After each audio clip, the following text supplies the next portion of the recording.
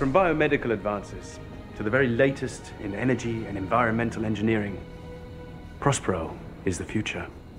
I only invest in the best and the brightest, so I'm proud to have you aboard. And we know you'll be proud of Prospero.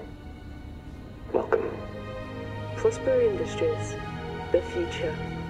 Sorry, I've just seen this video with every new recruit this month. Not that you're a new recruit, you're the boss. My boss, sir. Matt's fine. Lovely. Matt it is. Follow me. So what's Burton like?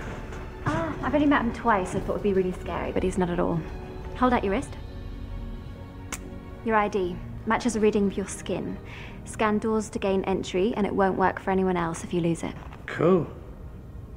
So he doesn't keep an office here at the Ark himself, then? No, he tends to use Leicester's if he pops by. You must be Matt Anderson. Welcome to the Ark. Good to meet you. Lester tells me you might have a problem. We don't really have to get into this now, but as it happens, yeah, I think the security team should be in civvies. You're ex-army, right?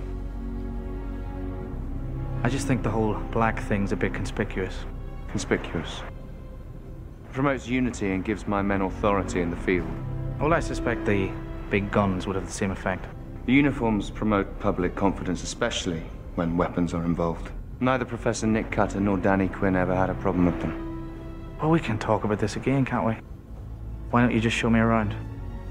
Of course. Start with the armory, shall we? Good luck. He's nice, really. What about anomaly research? Who's picking up where Cutter and Temple left off? It's not clear yet. I have met James Lester, though. What did you make of him? Light on civilities, heavy on sarcasm. He's hard to read. Keep an eye on him. And the field coordinator? She seems young for the job, but I'm told she's formidable when she's got a team on an anomaly. What about your second in command? Becker. He likes guns. Well, that's all you picked up about it? He really likes guns. I think it'll take him a while to accept me. He was close to Danny, Abby and Connor. I think he feels responsible for what happened. Does he show any interest in the anomaly? None whatsoever. Yes, that fits the research pattern. What does your gut tell you? I don't think he's the man we're looking for. Okay.